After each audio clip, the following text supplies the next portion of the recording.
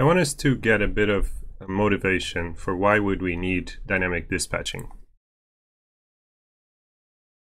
So let us recall the past work in our last few lessons. We've learned about the state monad, we've learned about the error monad, and in the last lesson we learned about the list monad. The difference between them is really what the operation is doing, but the interface is actually the same. So you have the same two patterns, one where you have a bind operator that is able to thread or combine two operations through two effectful operations. And we can do that in the state monad, where we update the memory behind the scenes, or the state more generally. And in the error monad, where we are essentially aborting computation once we found an error, would be this case. So we also have bind, and in the list monad, where we are generating a list of iterating over all elements of a list, which is given in op1. So this is bind, and then we have another operator called pure, which just converts a non-effectful value to an effectful value. So the easiest, it's always very easy to implement. So in the case of a state monad, what you're doing is basically convert your value to an EFF. So we take the state as a parameter and we provide it as the first field of EFF. The second field is the result, so that's what we're going to set as the result.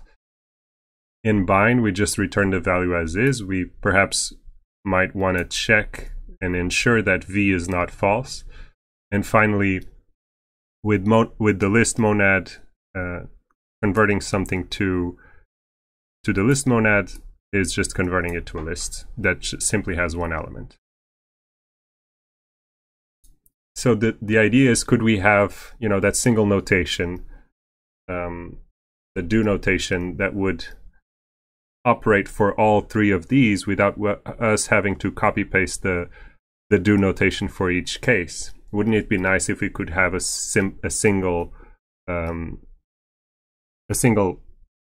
do notation that would work for all three different implementations of monad?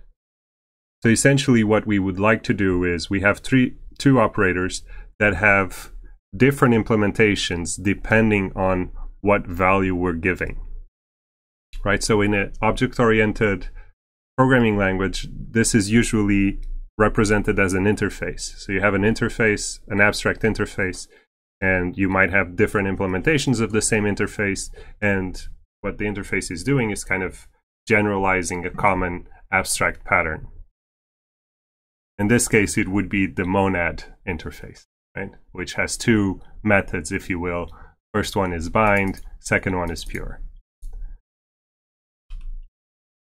So how can we offer the same interface for three different implementations? So how can we avoid this copy pasting of our macro? Would be one side effect. So we're going to study two possible solutions. One, and perhaps the easiest one, is just, if it's possible, we can just make the macro parametric, and then we're going to see what that means and what that entails. The second idea is to use overloading, which is really the subject of this part of the generic dispatch, also known as dynamic dispatch. So yeah, in the next few videos, we're going to study these two options.